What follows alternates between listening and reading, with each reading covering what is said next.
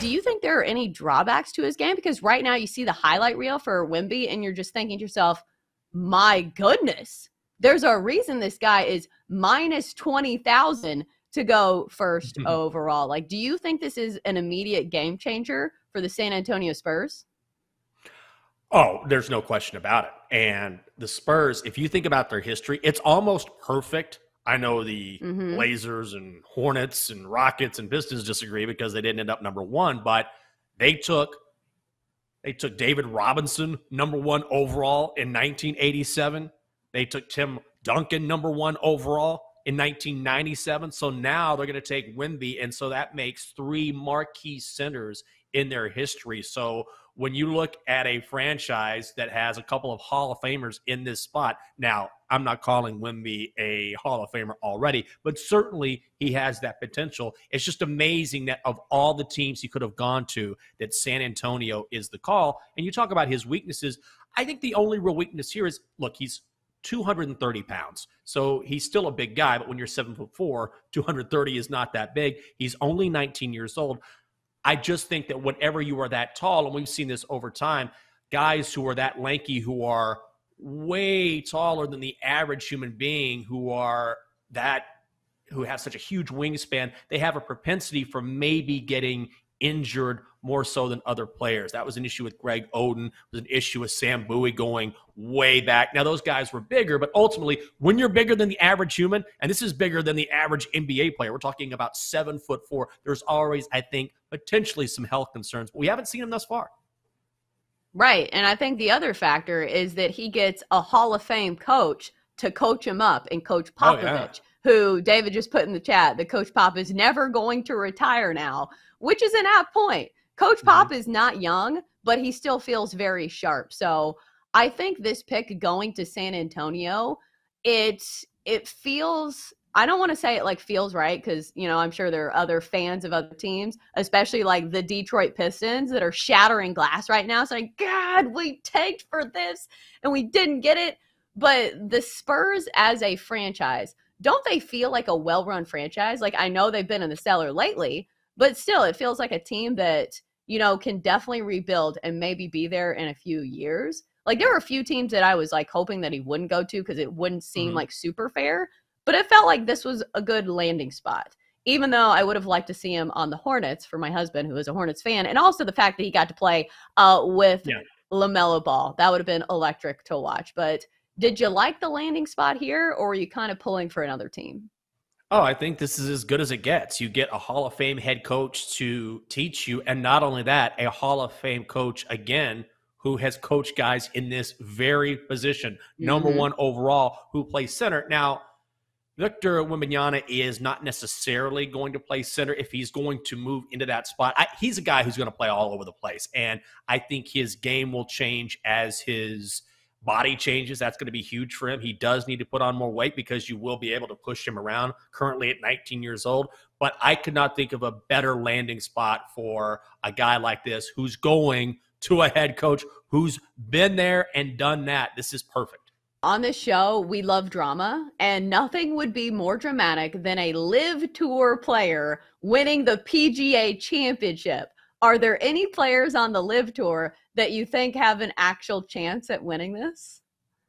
I'll tell you what, maybe Phil could do it. I mean, the guy was T2 at the Masters. Brooks was T2 at the Masters. What did we learn about the Live guys?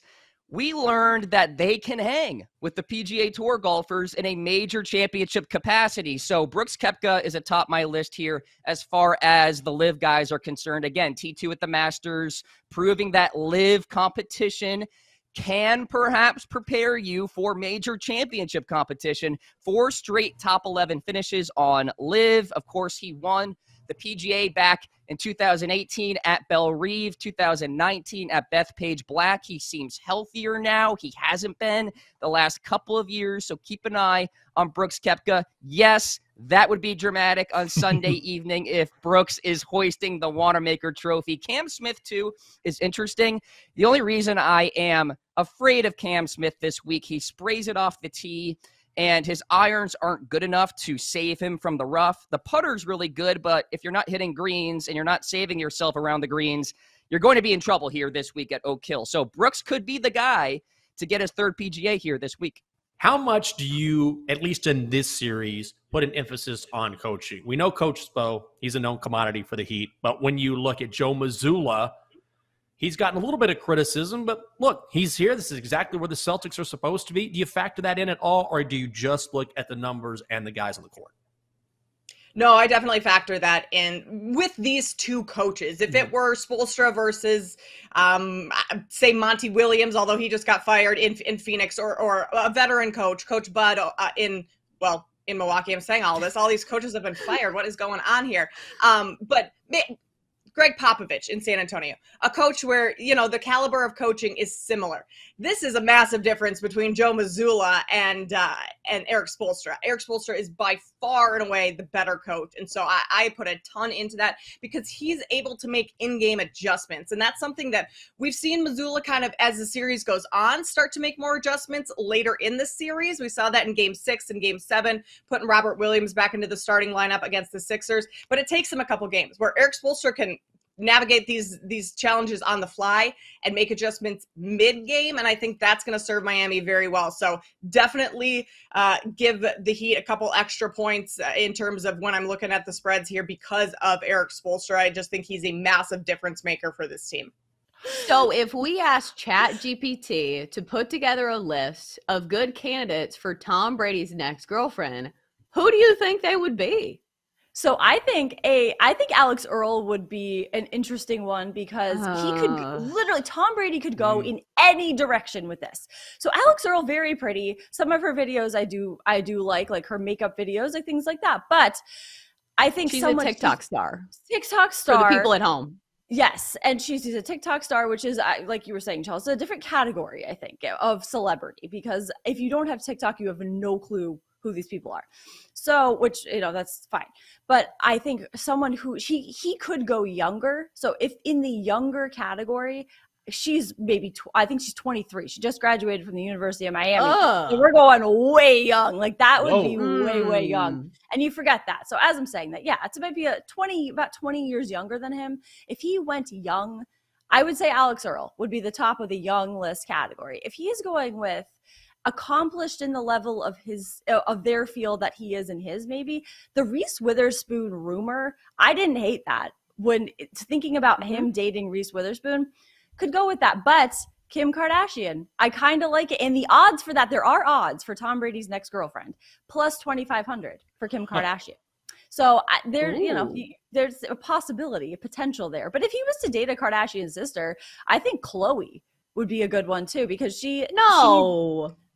only basketball players for her. Well, maybe she could switch it up, and her luck with that is she's had a bit. What of about Kendall?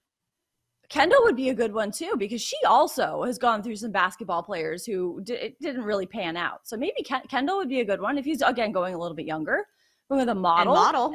Yep, Kendall would be a good one, I think, and I think of the sisters, I think that's enough. I think Travis Barker has like that. Maybe what about Kris Jenner? I was just going to say that. Flip the world on its head and go Kris Jenner. That's what you do. You shock everyone with that. Cover of Sports Illustrated swimsuit issue, Martha Stewart. Tom Brady and Martha Get in line. Stewart. She looks amazing on the cover. She looks fantastic. My goodness. She looks no outrageous. Question about it. That's why, Tom Brady, Martha Stewart. Write that. I am going to put odds on that. Figure that. Put her on the list of potential new girlfriends for Tom Brady, Martha Stewart.